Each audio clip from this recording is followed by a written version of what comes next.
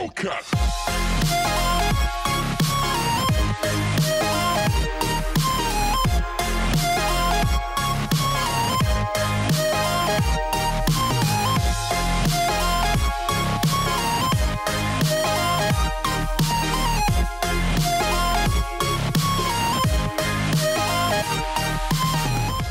Hi guys, welcome back to my channel. Let's get started with this blue skull. So I'm starting off by gluing down one of my eyebrows. And on the opposite side, which will be the beauty side, I'm just going in with my foundation and starting the beauty routine of it. Going down the center, it doesn't have to be perfect because we will be going in later and creating the skull. Then just covering my dark circles with some orange concealer and some regular concealer. Ta-da! Then quickly contouring just the one side of my face. There's no need to contour the other side since you're going to be covering it with body paint. I always start out by sculpting the area that I want to contour and then using the same beauty blender to kind of blend it out. And I'm using my Shade and Light contour palette to just give it more definition in those areas, and as well as highlighting the areas that I would normally highlight, like my cheekbones and part of my jaw, down the center of my nose.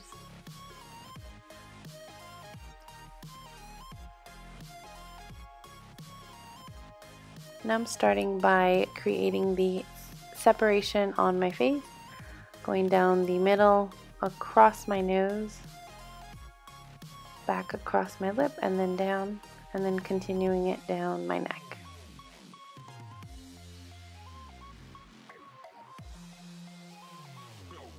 And then I'm feeling for the hollows of my eyes and then just kind of using that as an outline of where the circle should be. Doing the same thing for the hollowed area or the contour area of my cheeks and the jawline.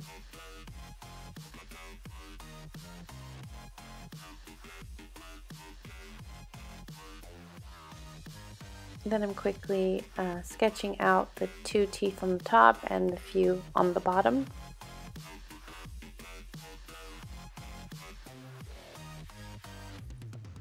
The bottom teeth are a little more triangular than the top teeth, where I leave them a little more square.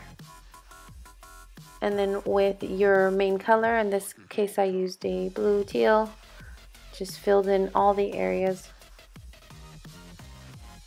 that are going to be skull with that color.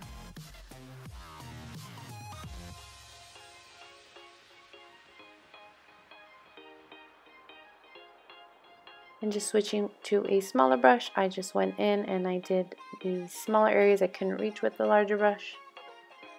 Created the center of my nose as well, leaving two sides to fill in with dark later to give the illusion that it's missing. And then going over the white lines with the same blue to kind of get rid of it, and also gives it more of a, I guess, natural highlighted area because of the white and the mixture of the teal.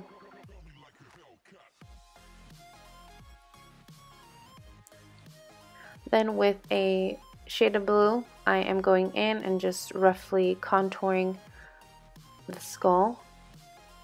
So normally the temple, anywhere that you would normally contour your face, such as your temples, your cheekbones, doing the same thing on the skull. Just gives it more depth and illusion.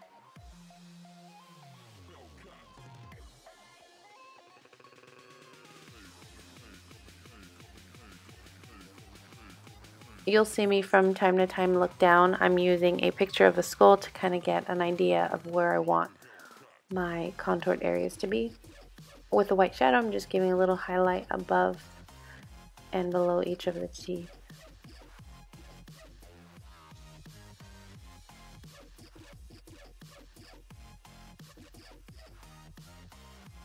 Then with the white shadow, I'm using it to highlight the areas that you would normally highlight on a face. in this case giving the illusion that there's more depth and definition on the skull portion. With a smaller brush, I believe this one's from Sigma, I'm just going in and defining those areas a little more. I always work in layers because I feel if I just go in with one solid color, it looks a little less natural, if that makes sense. And then with a dark color, I believe this is a black from, I don't know, I'm going to put it in the description box below. I'm just giving it more illusion that the top part of the skull is covering the bottom half of the jaw, or the part of the jaw. And using that same color and a cow brush to define more of those areas.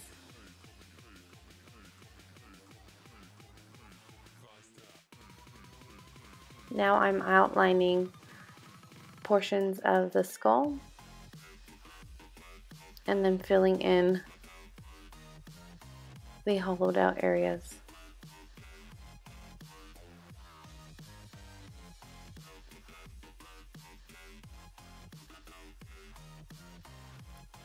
I'm doing the same thing on the nose on both sides.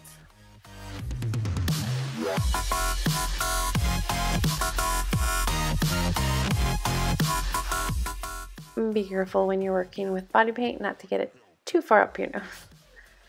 Then I'm just outlining the top and bottom portion of the teeth.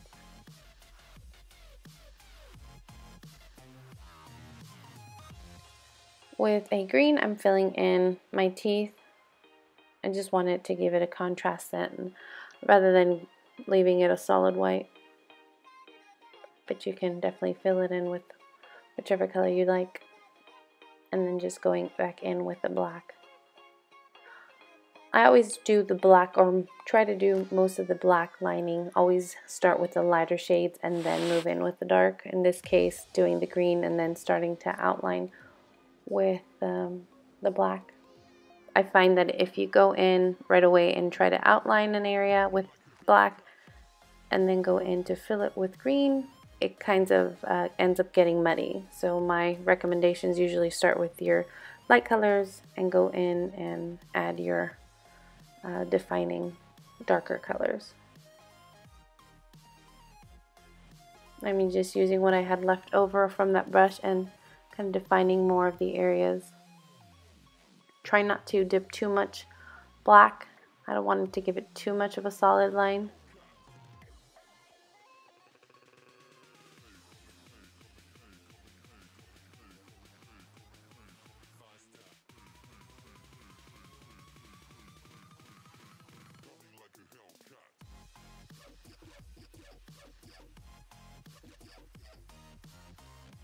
Now I'm just filling in the eye area with black.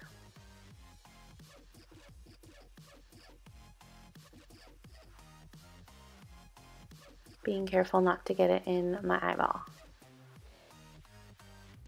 And then with the same black, I'm just adding more detail to the areas, adding cracks or some kind of shattered areas. Now to give it more depth and look like it's actually peeling away, I am using a black shadow to cast or use that to kind of make it appear as if my skin is casting a shadow onto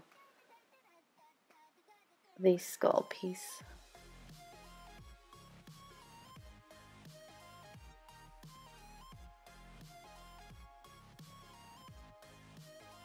And with white body paint and a smaller brush, I'm just starting to create the pieces of folded skin.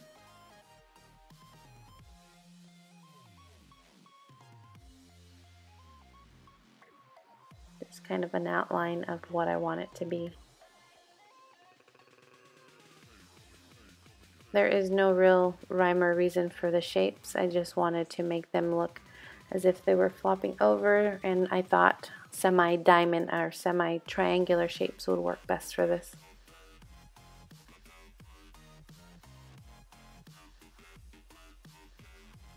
And then I'm going in and filling that in with white body paint. Again, with the black shadow, I'm just creating more depth, going in on the innermost corners of each folded area and just adding some shadow to make it appear as if it was folding over. And then on the very tips of each teared area to make it look like it's starting to fold over again.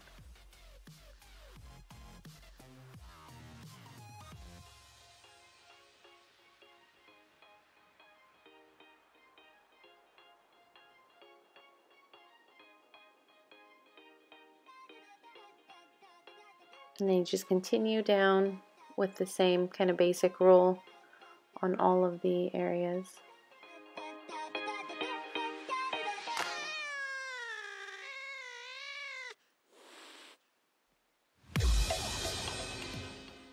Now I'm taking a pencil brush and kind of adding more depth, this time on the outside of each folded skin area to make it look like that area is causing a shadow on my skin. I'm taking a white body paint to create more highlight. Now you start with your neck. You can actually stop right where I was, or you can continue down your neck. It's basic, same rules apply. Create the half portion of your body, and now I'm creating the bone areas, filling it in with some black.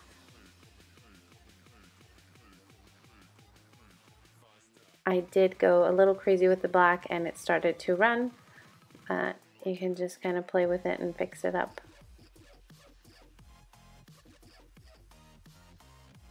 And with the blue again, creating some depth on each of the bones,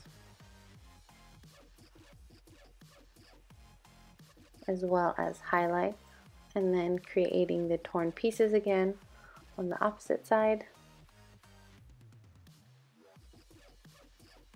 filling it in, and then going back in and creating some highlights on the bones with that same body paint.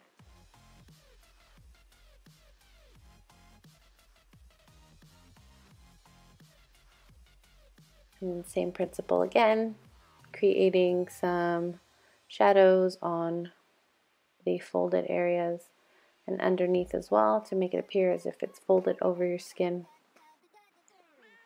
And then I guess for the beauty side, you can kind of do whatever you want, but I decided to give myself a little bit of a contrast using some yellow shadow on the eyebrows and some glitter on the eyebrows, and then taking that yellow shadow and starting with my eye.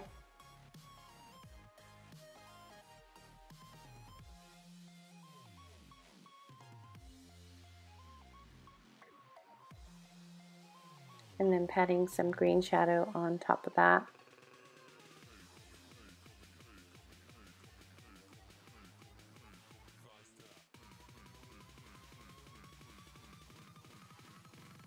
And then adding some more definition in the crease with a darker green.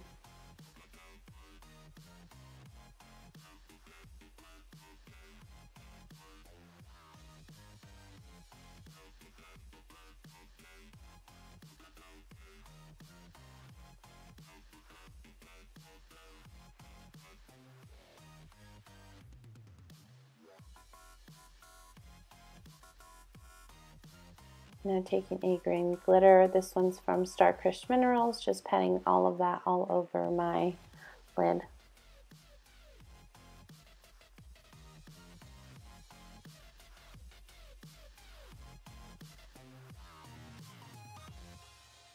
And I just gave myself a wing. For these tears, I just took a green body paint and kind of went down my face.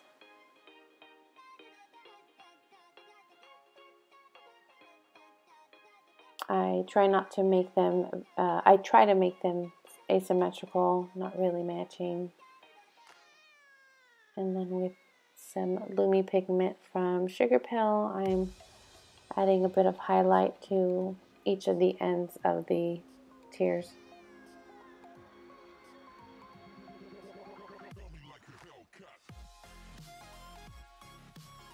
And with the black shadow just going underneath each of those tears to make it look as if they are actually popping out.